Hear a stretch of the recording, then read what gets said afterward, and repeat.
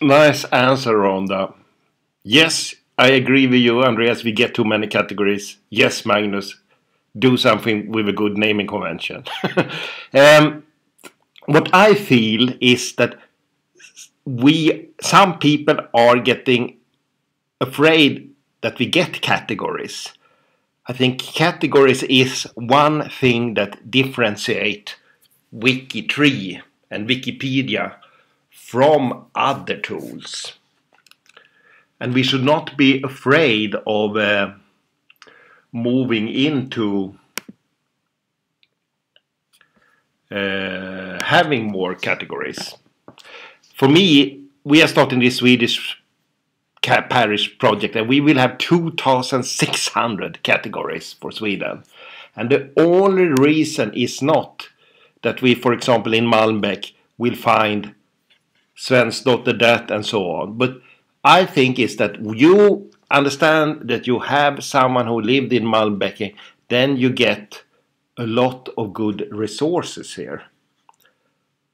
If I have a person in Poland, how should I know where to do my research? So this category is just a way to explain something about the parish and give links. It's like we should say we shouldn't have too many Wikipedia articles. We should not have too many languages. But we should have a lot of categories.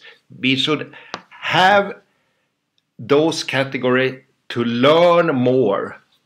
Not just about the profile, but what the person, the profile lived, where he lived, what he worked with, and so on. I think that is where categories are used in the best way. That you add information. And my understanding of this page is category Malmbäck. And I'm not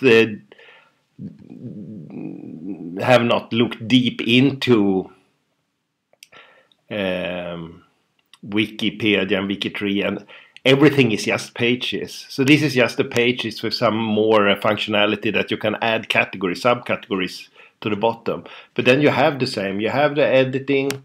You have the same language. You can have include if you want.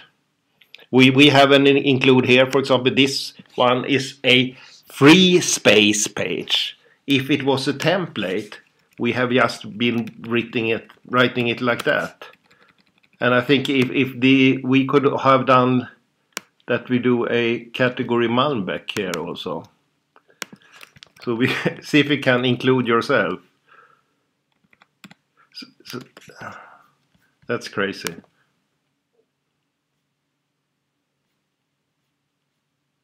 I don't know. No, it couldn't. That's good. Yeah, but it's just pages in different namespaces. So I think don't be afraid of using a lot of categories. Categories is a major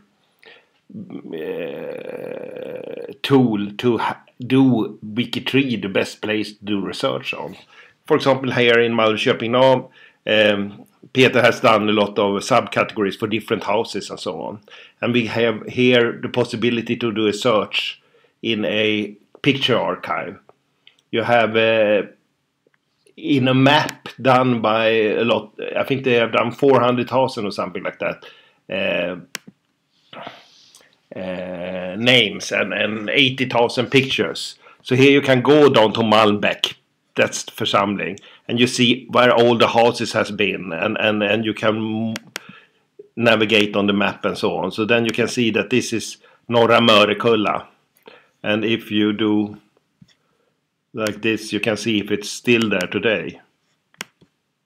Yes, it is. So then you can visit it again. And to find things like that, if you're not living in this area, it's nearly difficult, impossible. So use categories is my advice. It's great.